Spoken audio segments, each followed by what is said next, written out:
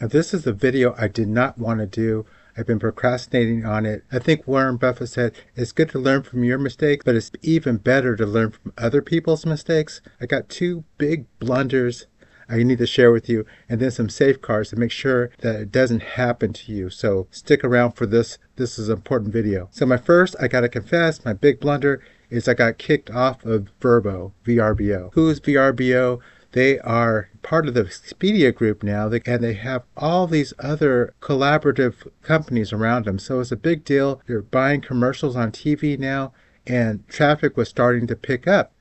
Now, the thing is, since 2014 when I started, I have maybe 5 bookings with Vrbo, but they're getting better now. They're catching up to Airbnb on technology, and I was starting to get leads, but I wasn't prepared for them. I wasn't paying attention to Vrbo because there was nothing to pay attention to. But when I started declining people because I was already booked, I did that one too many times. I make maybe 3 times, and Vrbo, hey, they said, well, let me show you what they said.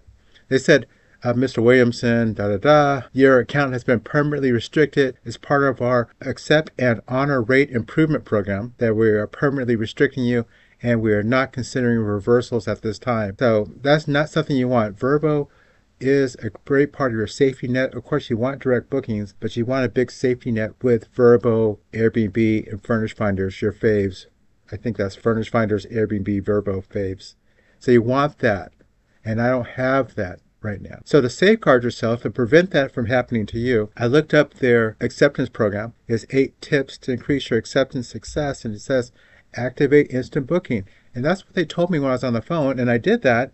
I thought it would keep me out of getting kicked off, but it didn't. And make sure that you're using your mobile app. Yep, I was doing that.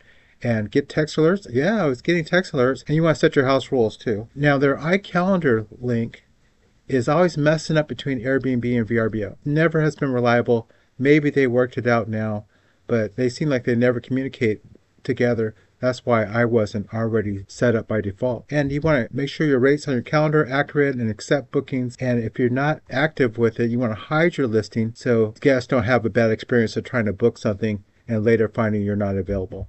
So I understand that, but it still hurts.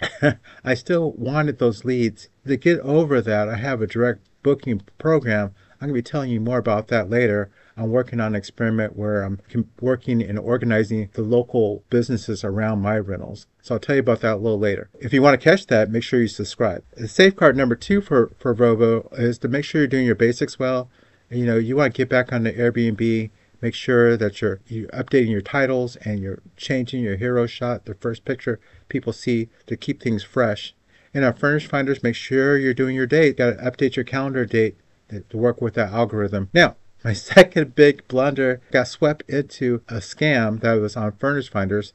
There's people now at this part of our business, there's scammers coming in. So you need to be aware of that. And I don't want to talk about this too much because I don't want to give anyone ideas.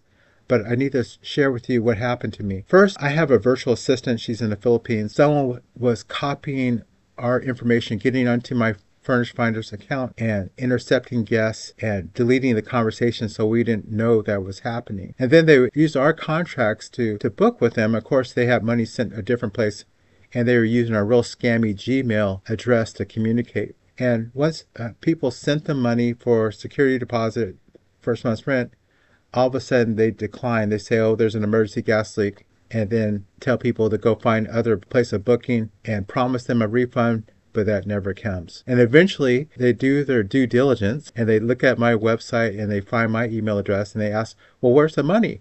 And I'm like, this is the first I've ever heard from you.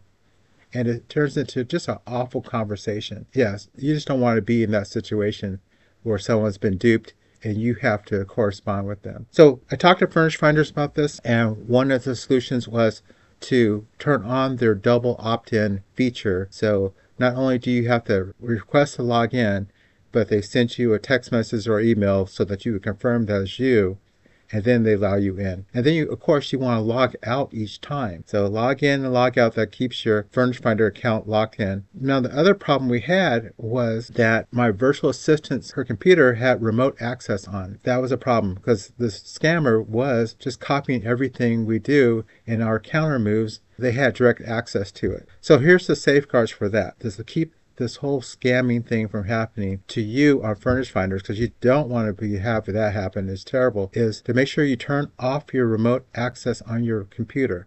So you want to Google that, learn those steps and follow that. Make sure remote access is turned off on anyone who works with your account, whether you have an assistant or your computers. Then be willing to do showings. That's a new thing. Since all these scams happen, yeah, I will show people the unit, and once they've seen it and they know I have control over it, then we'll do the financials. Because this post-COVID world, you got to change things. Before, when I had the game all to myself, I didn't have to do that. But now, yeah, I want to make people feel comfortable. There's some other things, but I can't really discuss it because I don't want any scammers to know all of our counter moves. But that should get you to the point where you're being okay. Now, hope that helps you. Don't repeat my blunders. Learn from them. And the reason I'm able to survive is because I'm able to build my email list of clients. So watch this video next. It's going to show you how to do that and get you up to speed so you can automatically build your email list and stay in the game even when there's blunders. Okay? I'll see you over there.